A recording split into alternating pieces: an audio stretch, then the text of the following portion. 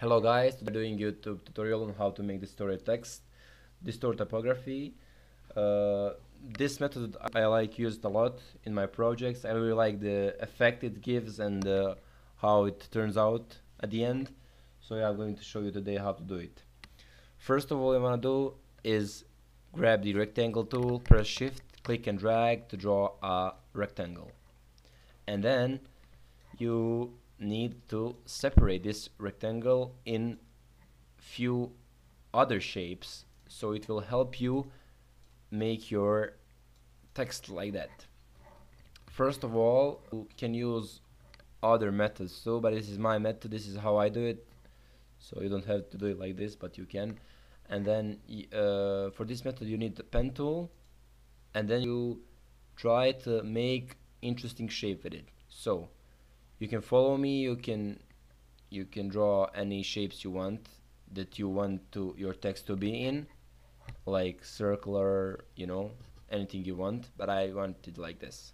So you first, what you need to do is pick the take the pen tool and then click, and then you go something like here, press, and then click and drag, and something like this, and you can go around this like this, and it's like this.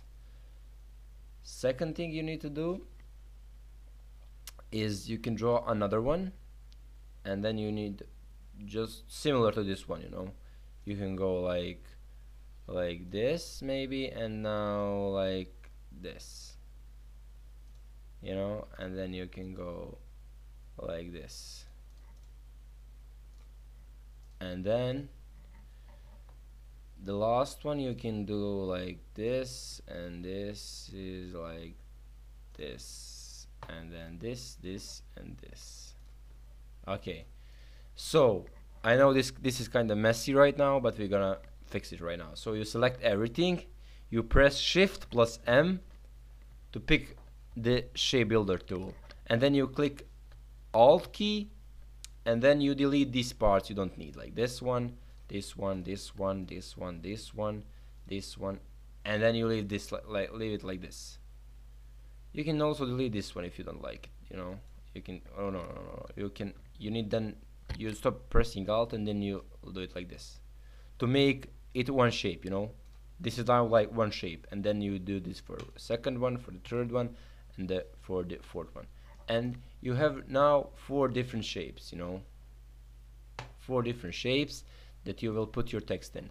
First of all, you want to do is pick your text, go something like this, and then you can go up here like text tutorial, and then you pick the selection tool, clicking here or pressing V, and then you need to give it like 100.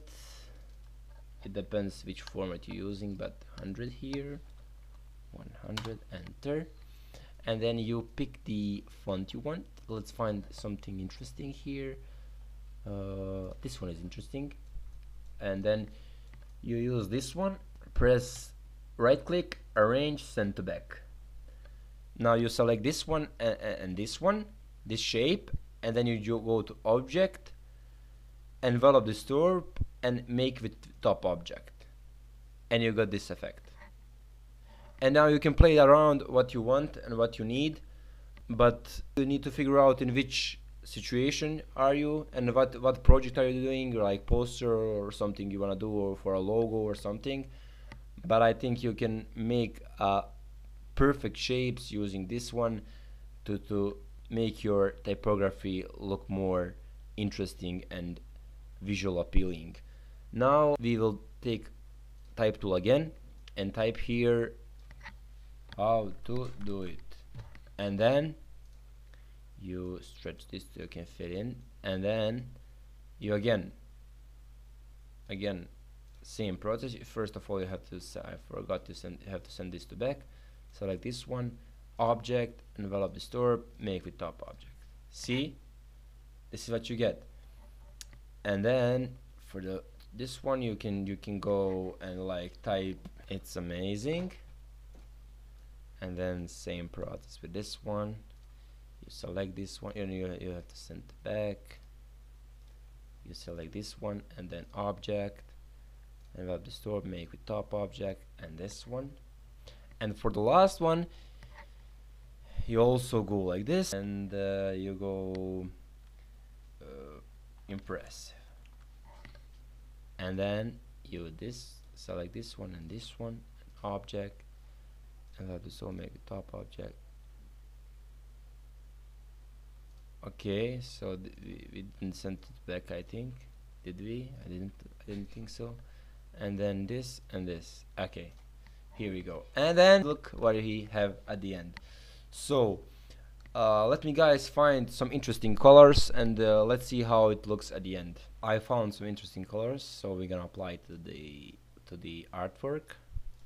We're gonna use rectangle tool again, and then click and drag, send it to back again, take this one and this one, press I and use this color, object, lock, selection.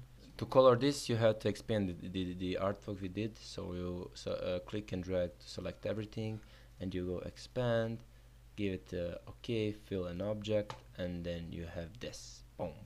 And for this one, you select again everything, press I on the keyboard, and find the color you like, press it here, and then this is what you get.